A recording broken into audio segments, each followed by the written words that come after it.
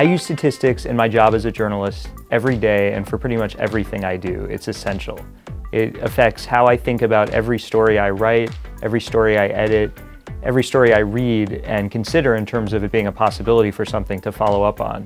Whenever people talk about, they say, well, one day you're going to use this, you're taking these math classes, and they're like, really, you're going to use this? You will use it if you study statistics. Because when it comes to statistics, you have this toolbox that allows you to understand all of these different parts, not just of the economy, but of our society, of different parts of like your life. So the sooner that you study statistics, really, not only will you be better in whatever career you choose, but it's really going to go a very long way in helping you just in your daily parts of life. I think often people think that with mathematics or statistics, you're going to be behind a computer all day doing nothing.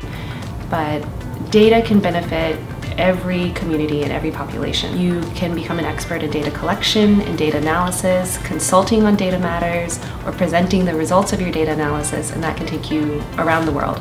Because right now, everybody needs quantitative evidence and statistics to support their decision making. So absolutely, studying statistics is very important.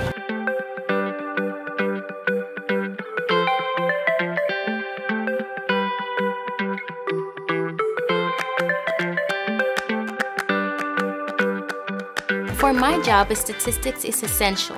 It really is the tool that allowed us to use data properly and to make insightful conclusions out of it.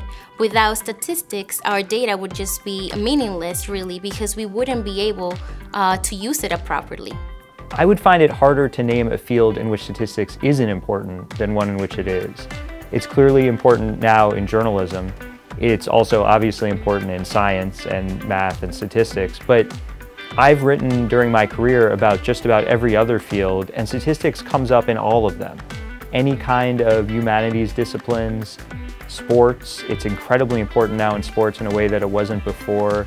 It's important obviously in business, but really at all levels of business, even just your own personal business. You need to understand data and be able to analyze it and understand what it's really telling you and ignore the noise.